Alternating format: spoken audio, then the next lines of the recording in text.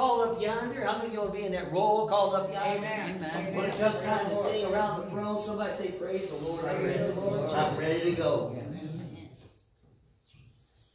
Listen to this. He said, I have also heard the groaning of the children of Israel, whom the Egyptians kept in bondage, and I have remembered my covenant. Therefore, say to the children of Israel, I am the Lord. I will bring you out from under the burdens of the Egyptians. I will rescue you from their bondage, and I will redeem you with an outstretched arm and with a great judgment. I will take you as my people, and I will be your God. Then you shall know that I am your Lord, your God, who brings you out from under the burdens of the Egyptians. And I will bring you to a land which I swore to give to Abraham, Isaac, and Jacob. And I will give it to you as a heritage. I am the Lord. I want you to hear that God's making promises. Amen. And He's making promises. Do you think that God is good on His word? Do you believe the promises of God today? Somebody say, I believe. I believe. I believe. I believe what God says. I believe the promises that He's made towards me and towards all of us today. I believe that He wants us to be His children. I believe that He wants us not to be His servants, but He wants us to be His friends. I believe He doesn't want me to do things. He wants me to be someone. Amen. Amen. How'd that go? What was that song? If you want to be somebody, if you want to go somewhere, you better wake up and pay attention. And there's a scripture that says, wake up, the sleepers. Wake up, you sleepers, and let Christ shine in you. Amen? Amen. Wake up. If you want to be somebody, if you want to go somewhere, you better wake up and God has made many promises. And He is good at His word. Is He not a good Father? Amen. I've heard 1,000 stories of what they think you're like. But I've heard tender whispers of love. And dead of night angels tell me that you're pleased and that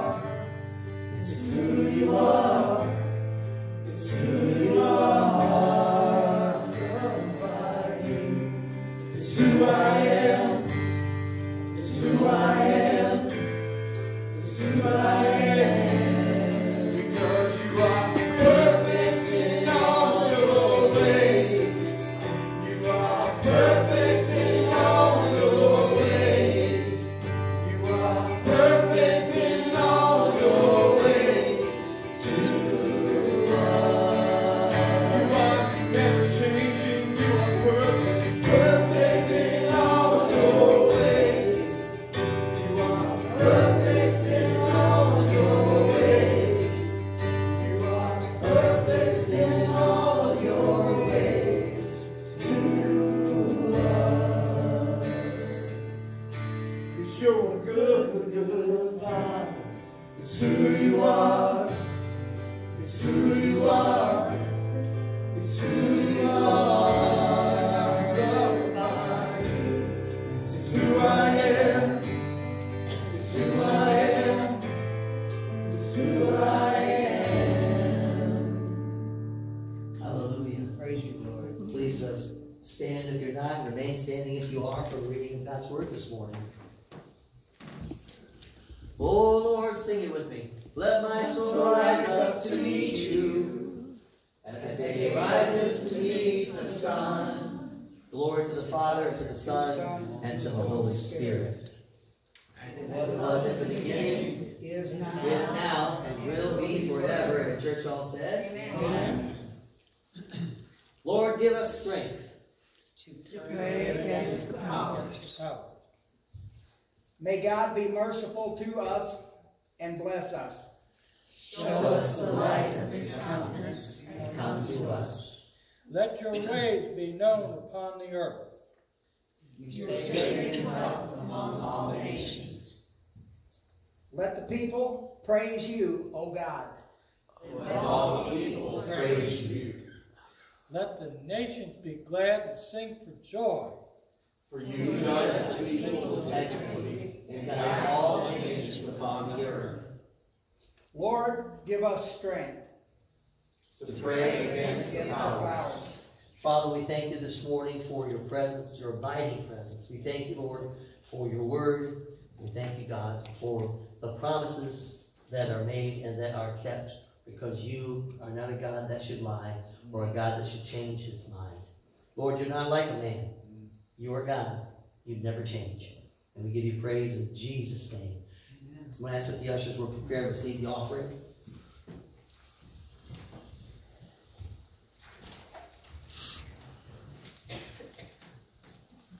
Sister Linda, do you have any announcements this morning? So, just, if you'll help us to clean up, well, after today, there is a birthday party that will be taking place after our lunch. And also, next Saturday, there'll be people using our facilities, so help us to keep it in shape that people will still want to keep coming back. Amen. And every little bit that you can do is a great help. Thank you. Lord, thank you for this day. Thank you for the chance to give back from us to you, Lord. We thank you. Thank you for the word today. Bless the man who gives the word. Bless our ears to hear your word. And we thank you and praise you. In Jesus Christ's name we pray. Amen. Amen. Praise the Lord. Somebody say it. Praise the Lord. So, I want to share some things now. Last week we shared about doing that which is wise. As the word says in Ephesians, it says, seek that you walk circumspectly, not as fools, but as wise, redeeming the time, because the days are evil. Now, you understand as you read in the Old Testament that the Israelites went through some tough stuff. As a matter of fact, their taskmasters were just evil. But you know what? They were just doing their job. Hold on, let that sink in for a moment. Can you really fault those taskmasters? Really think about it. How we want to judge the taskmasters who would whip the slaves and force them into all this labor and doing what they were doing. But they were just doing their job. And I'm just kind of giving you a different perspective on this, because you remember what happened with Moses when he saw a slave being brutalized. He rushed in to rescue that slave, didn't he? And how did he do it? He killed that taskmaster for just doing his job. Now, obviously, he thought he was coming in and he was doing what he thought he needed to do. He was going to go rescue this slave before something bad happened. And if you know the story, he was about to be buried alive. And I mean, wow. So can you fault Moses for doing what he thought was right? I'm saying these things because some things just don't sometimes make sense. But there are some things that do make sense. There are some things that we can know. The Scripture tells us that God is His thoughts are not our thoughts. But wait, if you read that verse, those verses in the right context, He's not talking to us who believe. He's talking to the non-believers. So when we're a non-believer, when we're not a person of faith who follows Christ, who's a disciple of Christ, at that point, his thoughts are not our thoughts. But did you know that when you are born again, that one of the things that you have access to is to the mind of Christ? And so you can know what God has in mind. You can know what he has in store. Now, he's not going to tell you everything up front. All I can tell you right now is if he told me everything up front, what I know right now, I don't know. I couldn't have made it to where I'm at now. Somebody say amen. Amen. Because somebody say enough is enough. There's only so much that you can deal with, right? Amen. If God told you everything he expected of you right now, No. now here's the problem. Even with what he's revealed to you, some of us here this morning would be honest. If we would be honest, we'd say, yeah, well, he's asking quite a bit already, and maybe we're even afraid of what he's going to ask for us to do. But did you know that whatever he asks for you to do, he's going to equip you? The Bible tells us that he does not call the ones who are equipped. He equips the ones who are called. Amen. And so we read today, we read it in Exodus chapter 6, and we see that God promises to save Israel from slavery. God promises to free them. God promises to redeem them. He promises to make them, get this, his people, and bring them into a new land. Now, when you think about the new land, of course, we always think about we're going to go from, this side of the tracks to the other side of the tracks. Of course, in their case, it was one side of the Jordan to the other side of the Jordan, promised land and all that stuff. But there's something more for that. There's something else that we need to understand. He wants to give you a new land. He wants to lead you. And get this. It's a place, it's a strange place. It's a whole new body. We say the Lord's Prayer. Could you just say it with me? Our Father, who art in heaven, hallowed be thy name. Thy kingdom come, thy will be done, on earth as it is in heaven. Give us this day our daily bread. Forgive us our trespasses, as we forgive those who trespass against us. And lead us not into temptation, but deliver us from the evil one. Amen. The thing we need to understand is that you don't necessarily have to move geographically to get new land. Turn to your neighbor and say, wait, how many of you were a different person after you came to Christ and were born again? Amen. But you're still in the same body? Yes. Kinda. Different mind. Different mind. Amen. But then, there's certain things that happens with this body that we don't do certain things. It's not, and it's not really just a telltale sign. There's just certain things that we just don't do. Someone, I can sit here and talk about this, that, and the other thing, alcohol and all this kind of stuff. But the Bible talks specifically about those things. It says, do not drink where it's in dissipation. Don't be drunk. As a matter of fact, it seems that apparently back in those days, if you would read the book of Acts, people thought that the disciples were drunk when they were baptized in the Holy Ghost, didn't they? These guys, they're not drunk as you suppose. But in fact, they're anointed with the Holy Spirit. So that's a whole different spirit, amen? Amen. But God promises to deliver us from slavery. He promises to give us purpose. And also, he promises to create with us, a family. Amen. We say that a moment ago we read, as it was in the beginning, is now.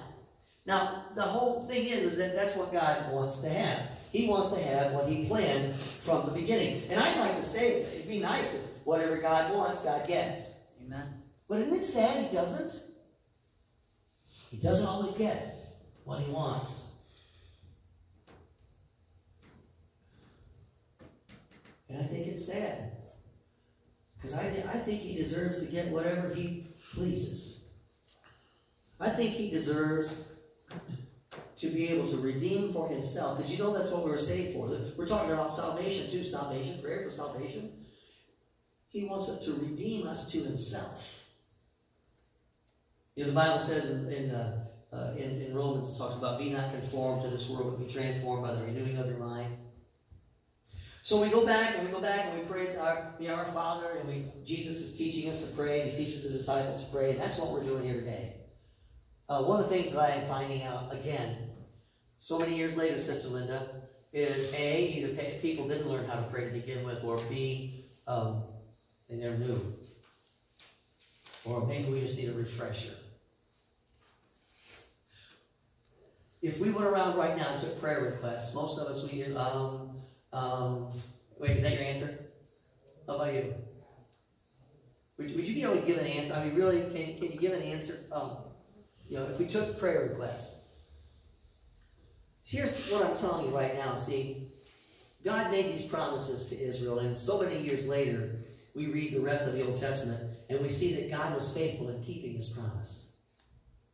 He led them through some hard times. Somebody say, praise the Lord. I know what that's like.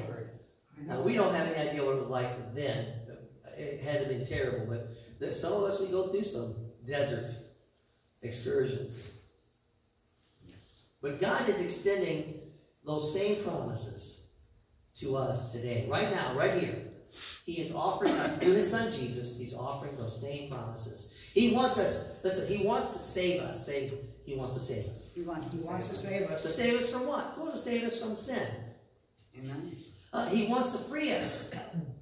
One thing about redemption is he wants to free us from the past. In other words, when you're redeemed, you don't have to be ashamed any longer. And you can say, I once was lost, but now I'm found. No, that's the person I was, but I'm a new person. I'm a new creature. I'm not the same man that I was. I'm not the same woman that I was. Amen. I'm a different person. And brother, you hit it on the head. Why? Because, honestly, I think differently. I see things differently. I want things differently. I know the Bible says if you pray believing, he'll give you the desires of your heart. But here's what I say. He gives you those desires. Amen. And the only desires he's not, we just pray that prayer. And lead us not into temptation, but deliver us from evil. He's not going to, are you getting this? He's not going to give you something in your heart that's going to tempt you to do evil. If you believe what the prayer says, if you believe what God's promised. Amen. So he wants us to be saved. He wants us to be freed from the past. And he wants to fill our lives with purpose. And some of us, we've lost our sense of purpose. Some of us, we just don't really quite understand. There's so many little things. And did you know that God's even in the details? I mean, we talk about that, God's even he's even in the ministry of cleaning the toilets. He is. Yeah. Yes. Yes. And there's some of us that have been anointed and but even in that, but you do everything wholeheartedly to please God. How about answering phones? There's a whole list of things, and this is something we need to get a refresher on prayer. We need to get a refresher on what it means to have different areas of ministry and services. Say that. Somebody say amen. Amen. So here's what's going to happen today. We're going to pray. Because God's offering promises to us. And he's offering promises to anyone who will take him at his word. Amen. Will you believe God with me today? Amen. So as we pray here this morning, and that's what we're going to do. I'm taking advantage of the fact that I don't feel like running and jumping. Although if the Lord anointed me, I could do it. Amen. As we pray, let's think about the promises and what they mean to us as well. And what they mean to your family. And what they mean if you work it, what they mean in your business, what they mean in your neighborhood, what they mean in your home, and what they mean in Grandma's house, what they mean in Uncle Joe and Aunt Sue. I mean, all these people, what they mean, what do these promises really mean to you? And can I tell you that some of you, maybe you don't realize this, God has promised you as a gift. Amen. Robin, if Barry was sitting right there, I'd see if he'd say it. Is Robin your gift from God? We may have to have a different discussion, but... Right, Sister Mickey? How about your mama? Is she a gift from God? Yes. How about you? Were you a gift from God, especially to your mama? How about it, right? Both of you. Brothers and sisters, amen, and then you got the in-laws. Wait a minute, your family, right? You guys need to realize what it means to be that gifted, and actually be able to, I'll say, perhaps verbalize it. What would it look like for people that are the closest to you to also be saved, to be free, to be filled with purpose, filled with the presence of God, filled with God's Holy Spirit, filled with His holy plan, His divine destiny, and brought into His family? What would that look like? What would the church look like if that was going on? Here's what we do. I